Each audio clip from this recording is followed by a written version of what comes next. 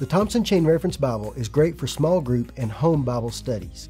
Let's look at how a small group could select a topic for discussion using the tools in the back. If the study group wanted to choose a topic from a list of options, they could turn to the Comprehensive Bible Helps. This is the table of contents for the tools in the back. At this point, they're not looking for anything specific. They're just exploring the Thompson's tools to see what they could learn about. Let's look at the topical treasury, topic number 4305, under Bible Harmonies and Illustrated Studies. This is a list that provides help for Christian workers and includes lots of topics for ministry and personal growth. Let's look at the first one, prayer and devotional meetings. It lists 117 suggested topics that are great for group discussion. The first one is abiding in Christ. This one has two topic numbers, 1270 and 4130. The group could turn to each one of these and read the verses to discuss them. We'll look at both. Let's turn to the first one, topic number 1270 in the numerical index of topics. This is the topic nearness, which is a subtopic of fellowship estrangement.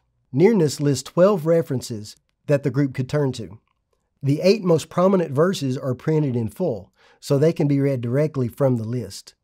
At the end of the list, this topic points to a few more suggested topics: Christ indwelling, topic number 3583, and Spirit indwelling, topic number 1602.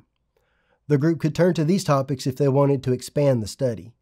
They could also look at the other subtopics under fellowship estrangement to see related topics and expand the study. Now let's go to the second topic on our list, topic number 4130.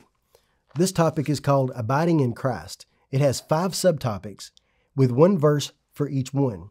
The topics are spiritual fruitfulness, answered prayer, peace in the storm, new life, and robe of righteousness. The group could look at each verse and see more topics in their margins that they can follow if they want to expand the discussion. At the end of this list, it has abiding, topic 1270, which leads us back to our first list, nearness. It's easy to see how useful the Thompson is for small group and home studies. The number of topics a group can pursue is very robust, and the number of verses provided under each will keep the topic contained and on track.